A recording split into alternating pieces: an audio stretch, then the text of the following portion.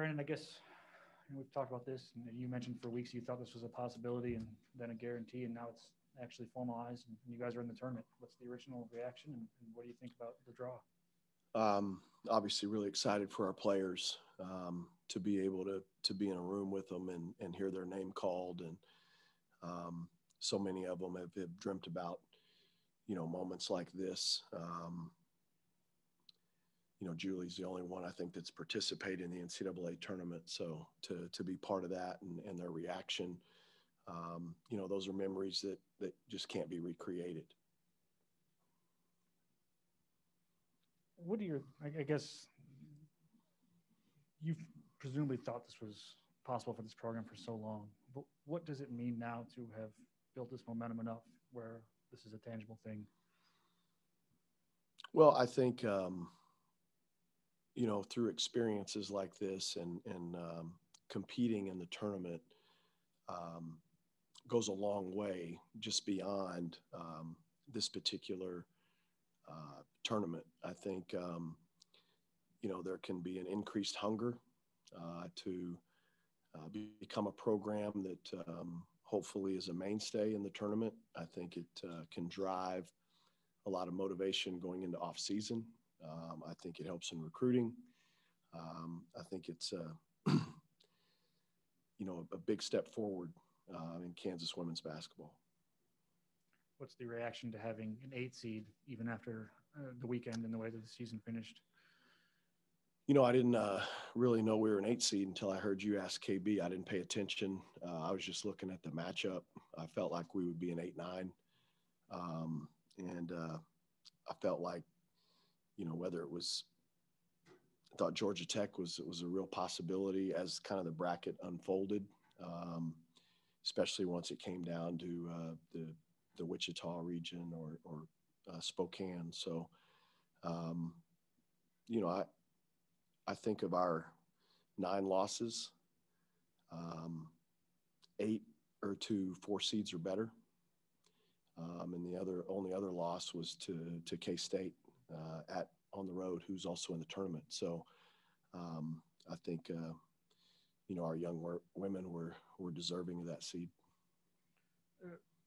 First 2 rounds in Stanford, next 2 rounds if you get there at Spokane, what's it going to be like to being so far from home to go on this journey? Oh, we're just going the other direction, opposite of West Virginia. It's in these situations, you're getting on a bus, you're getting on a plane, then you're spending time in the hotel meeting room, your hotel room, or a practice court somewhere. So I don't really think it matters. Would it be more convenient to be closer for family and friends and things like that? Yes. But, those aren't the things that the coaches or the players are worrying about. We're getting ready to play a very good Georgia Tech team. Will it be special at all, you think, to be in that building, to look at that banner from last year hanging in the rafters there and see what that might mean? I mean, I think there's, as a coach, I think there's a lot of coaches who would really love the opportunity to coach at Allen Fieldhouse. I know as a basketball junkie and the respect that I have for Coach Vanderveer and that program, the opportunity to compete in that facility is special. Yeah, you mentioned recruiting. Are there any ways you've already seen this season help you in that respect? I think that probably remains to be seen here with the spring recruiting. Feel like we're on some really good players with some opportunities to add another piece or two to our roster during the spring period. But,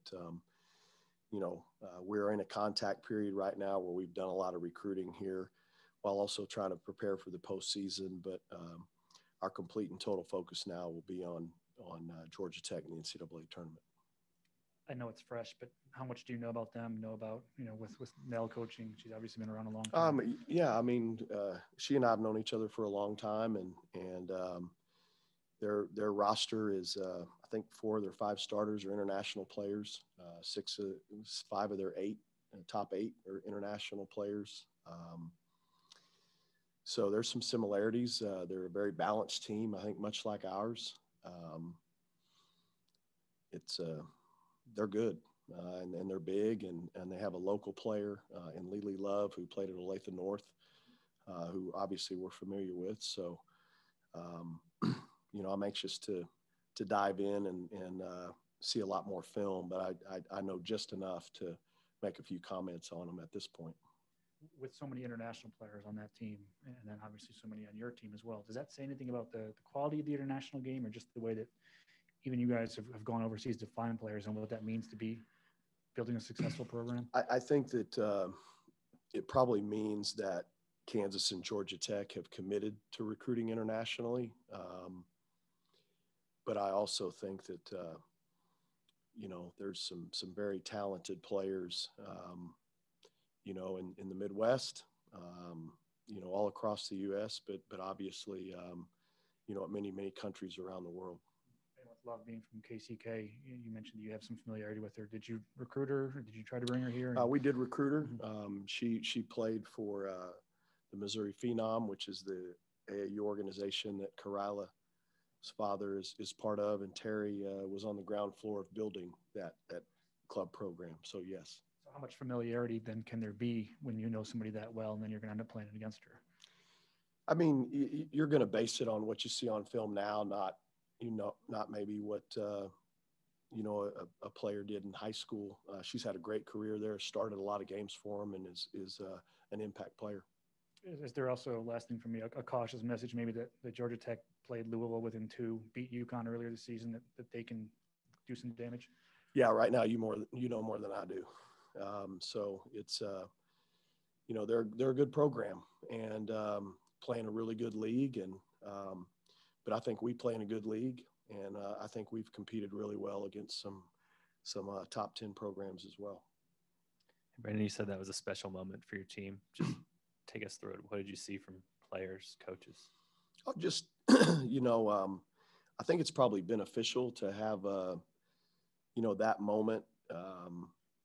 We're coming right out of a film session in which we talked about Oklahoma and addressed some things that we weren't very pleased with. So it was important for us to be able to move on, from that game and